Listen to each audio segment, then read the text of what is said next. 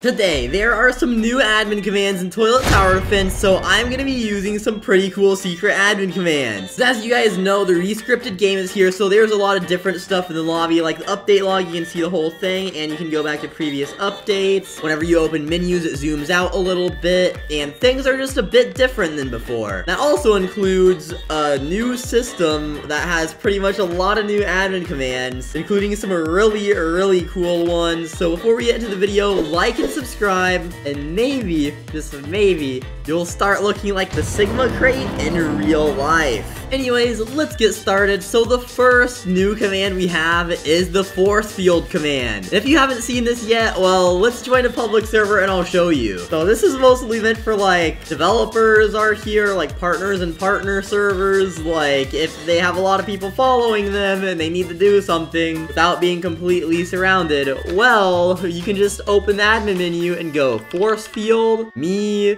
yes, and then you can choose the power, so like how many studs someone will get knocked back, and literally just like, you can make it crazy with super high numbers, but I'm gonna start with 5, and then you can do a size. So if you just do it normally, then the default size is this. The default knockback is pretty low too, so this just stops people from getting near me. It just makes them sit and makes them fly away. So this, people just keep trying to run up to me and getting knocked back. Bro, this is actually kind of funny. Like, they keep just getting up and then running back into it. But things can get a little crazy. So, for example, if I go force field, well, let's turn it off for now. Let's turn it off. So I can make it like 1,000,000, and then whenever I run into someone, they're just gone. They're literally just gone. Like, you see this man right here? He just witnessed like 5 people fly away. Oh, there goes that guy. But now he's next, and there he goes. He is entirely gone. So I think these people know. They know that something's up. I'm gonna slowly start walking towards them.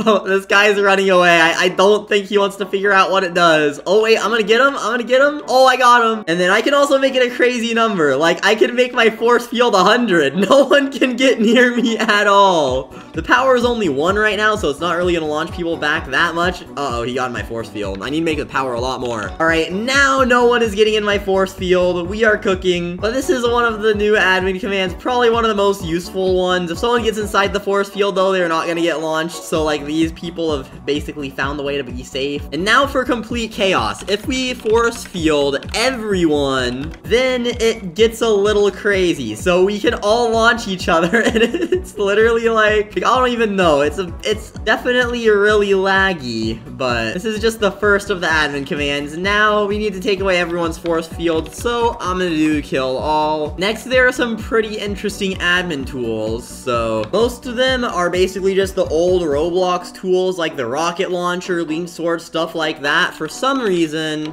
I don't know why, Evan decided it would be a good idea to make the normal sword, why did I say it like that? The normal sword short. So now it's short and it like does half the damage. Like, it takes 2 hits to kill someone. I don't know why he did that. The entire point of the sword is like if you need to get people away from you fast. So if I'm trying to go into endless mode, if I spin around with a super short sword that does low damage, that's not even gonna like, it's pretty much useless now. I don't know why he did that. I'm gonna like add the normal linked sword back. But anyways, the really cool thing I want to show you guys is, you know how I've been mentioning on my live streams how like I wanted to make a launcher that launches crates and they can be automatically signed if you launch them? Well, we actually have some progress on that. So in game right now with admin commands, I can spawn this thing, which basically just launches like t-shirt looking things, just squares with decals on them. It pretty much doesn't really do anything special. Picking them up does nothing, but that's because for the test purposes, Evan made it where it like launches a random unit from the summon, and then like if you touch that unit, then you get it. So we already have the system where you can launch something and that thing goes into your inventory. We just need to make the somewhat more complicated system where like it takes the crate from your inventory, launches it with this, and can't be duped. Only partners will get it though, so as long as none of the partners do anything weird,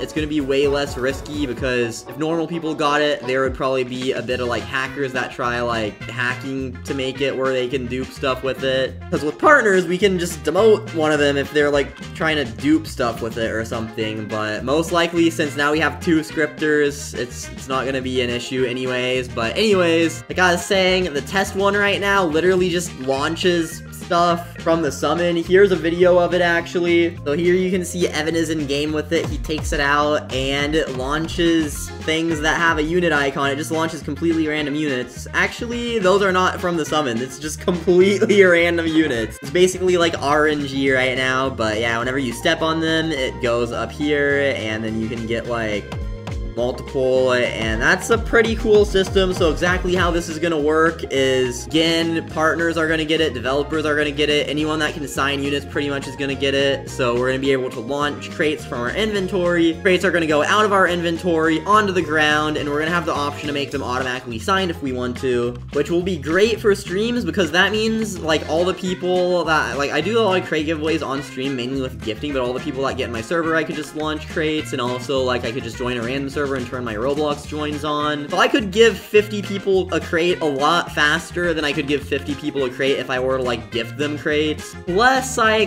kinda got 1,000 coconut crates in my inventory because one of my friends wanted me to sign something and I told him I'd do it. Well, he wanted me to sign a bit of things and asked what I wanted, and I just said coconut crates, and then he said, is 1,000 enough? And then he gave me 1,000 coconut crates. So I'm gonna launch all of those. Oh wait, if you do pick up a t-shirt with the t-shirt cannon, it does put the t-shirt on you. So I'm pretty sure this is like a Roblox tool, but Evan pretty much re-scripted it to launch units, which is kind of interesting. I mean, the model on it is pretty nice, so I don't know, we might like remake everything later, but right now for testing, we're gonna stick with this. This item is not currently for sale. Your account has not been charged. What? Anyways, those are the new admin tools. I also wanted to take a moment to say I've been grinding in my clan. We got number 2, despite being the owner of the game and being busy with a bit of other things today. I was still able to get almost 2,000 strength total, and a lot of people in my clan have like 2,000 plus strength. I've been kicking some people that don't have that much, but if you're insanely active, we changed the requirements a little bit in the Discord server. You can send a screenshot showing that like if you're in another clan and you already have like at least a couple thousand strength for that other clan, then you can send that screenshot to prove that you'll be super active, and then you can switch over to my clan, which again, strength doesn't save between clans, so you'll have to start over. But if I see that you're really active and you have that proof by being super active in another clan, then you can join mine. You have a 1 slot open right now, but we got the number 2. We've been going between 5 and 6,000 past Evan clan. So far today, he's got 1.7k strength. I've got 2.1k, and Rich clan has almost 3k. So Rich clan is still like going crazy, but I'm gonna give 100k gems to the person that gets number 1 in my clan. I don't spawn in gyms, by the way. I traded a lot of signed crates to one of my friends, and he gave me a lot of gems for it. So that's pretty much it for the video. As always, like, subscribe, thank you all for watching, I'll see you all in the next video.